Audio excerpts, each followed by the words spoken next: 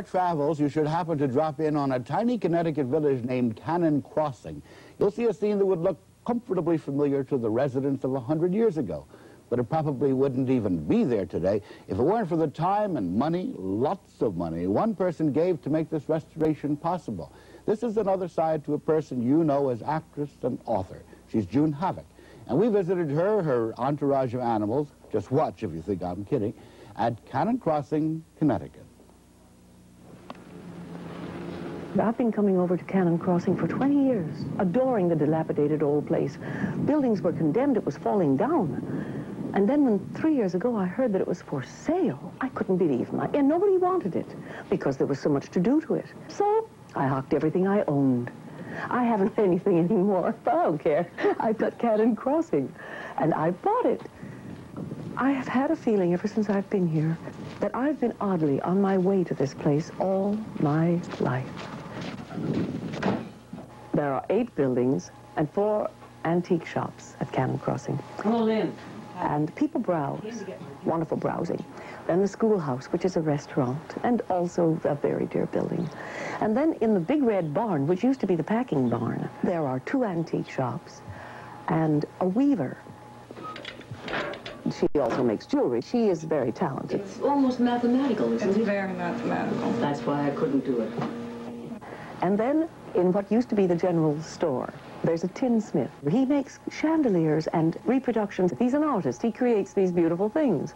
Then on the weekends, he gets into his little costume, and he makes these exquisite tin things.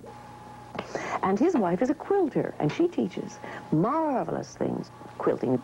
They call their shop the Grey Goose. I don't know why, but they refer to it as the Goose. And a painter, beautiful Sandy, who does such beautiful painting. It has a flavor of day before yesterday. My friends thought I was crazy, but, you know, I don't think I have a single friend that they will come in, and probably they do wonder aloud, why? Why do you want to kill yourself to do something like this? I think that anything I've ever done that I loved enough to kill myself for was worth it. I think you have to have alternates.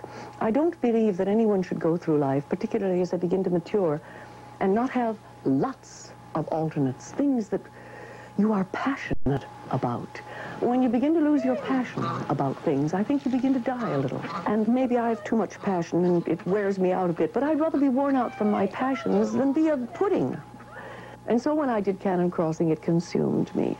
I used to dash out in the snow 2 years ago when I heard the train coming. I was so thrilled to see the train, to hear the train's voice, that I would run out and I would wave at them, and they slowed up at first, and they'd look to the, what the, and then finally a train stopped, and he opened his little window and he said, "What's going on here?" And I said, "I'm restoring Cannon Crossing." He said, "Oh, yeah?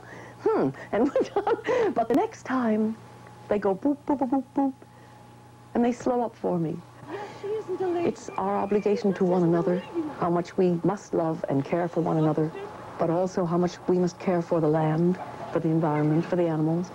I have a burro who's 22 years old and has emphysema, and a lady who was kind and said he was lonely brought a little pony that they no longer wanted in the family, and they were moving away anyway. It was a rejected animal. When they gave it to me, they said, "You don't have to worry about them breeding, because a little burro with emphysema who's 22 years old would never breed with a little pony, and the baby is beautiful." No jumpy. No jumpy. Isn't he beautiful? No, wait, just a jolly minute. The baby is a mite. It's a little teeny weeny, very temperamental little girl.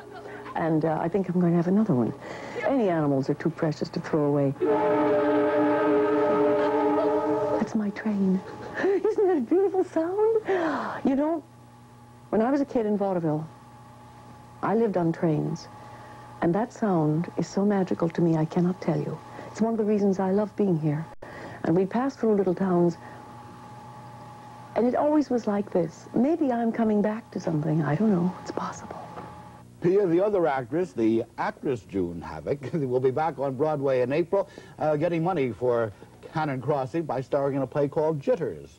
And she'll be returning to the prime of your life as a guest at that time. Good, nice to see her. I'm glad she's not a pudding. I like that expression. Well, April 12th.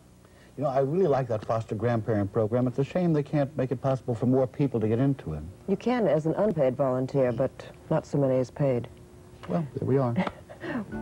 We hope that you'll be with us again next Saturday at 7 o'clock when we'll be back with The Prime of Your Life. See you then. Be well.